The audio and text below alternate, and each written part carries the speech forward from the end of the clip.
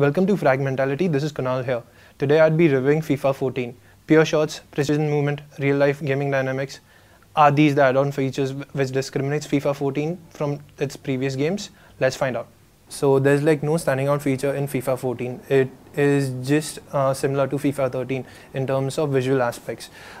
If you compare FIFA 13 and FIFA 14, the graphics are almost similar. However, the most important feature for FIFA 14 is the AI.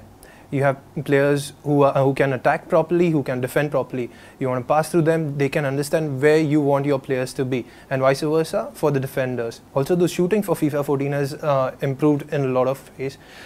You can actually visualize that the ball dipping into the corner when you're hitting a goal or a straight out shot. It has a real life dynamics to the ball when you're shooting or when you're passing the ball. Another important aspect for FIFA 14 is better movement of players. This is due to precision movement.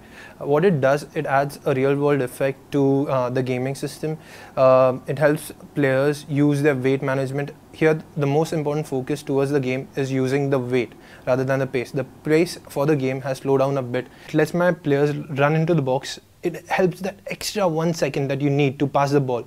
It can hold out for defense to holding the ball against when certain people are attacking you. FIFA 14 has added a new array of mini games. Some of them are very addictive. You can keep on playing them for hours and hours at end. Ultimate teams and co-op seasons were there present in the previous seasons of FIFA. However, for Ultimate Teams, FIFA 14 has added an extra element, that is chemistry styles. I play in a more fluidic manner, so I can have that extra moment of choosing those players who have a fluidic touch, who run into that fluidic movement.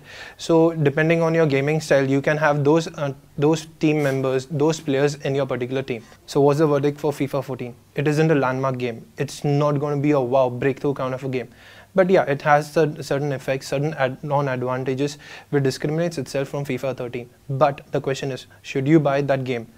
Yes, if you don't have previous versions of FIFA, then I can recommend that game. However, if you have FIFA 13 or FIFA 12, I don't think so there's like a requirement for you to purchase FIFA 14.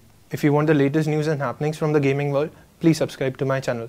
And if you like FIFA, please like the video and share it with your friends. See you later. Bye-bye. Take care.